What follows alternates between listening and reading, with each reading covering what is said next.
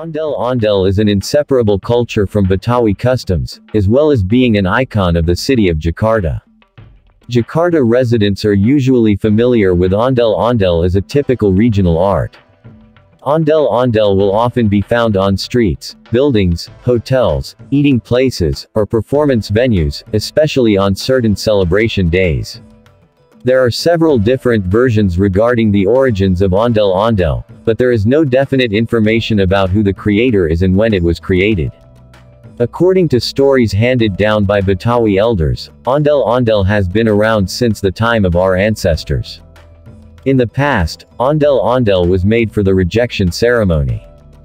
The Balik ceremony is held to ward off disease outbreaks that attack villages or haunting spirits. Currently, ONDEL-ONDEL is still often used to enliven people's parties, weddings, or to welcome distinguished guests, for example at the inauguration of a newly completed building. ONDEL-ONDEL is in the form of a giant doll made from woven bamboo, and decorated with clothes and accessories that resemble humans.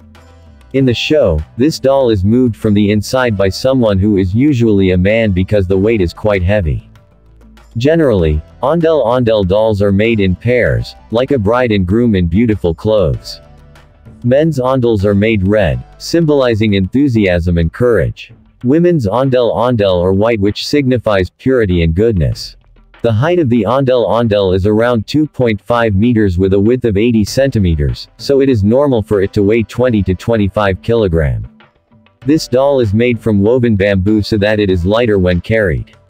The head part resembles a mask with fibers used for hair, or a typical Malay spiky headdress called a coconut flower.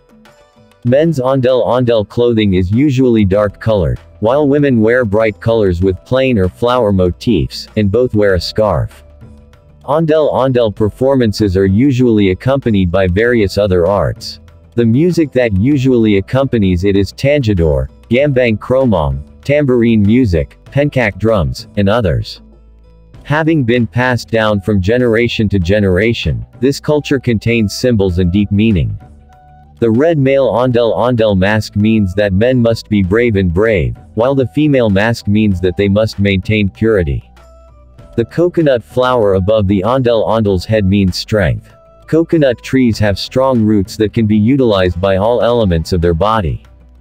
A pair of ONDEL-ONDEL also have names, namely Kobar for men and Bora for women. Kobar symbolizes that humans must earn a living in this world, while Bora is a symbol of the afterlife, namely that humans must always do good and remember God. Some forms of ONDEL-ONDEL are scary with dreadlocks and fang teeth. This is intended so that evil spirits are afraid of the scary giant face, so that they do not bother humans. Apart from that, in the past there were many offerings and ceremonies before the ONDEL-ONDEL performance with the aim of exorcising evil spirits and philosophies of life.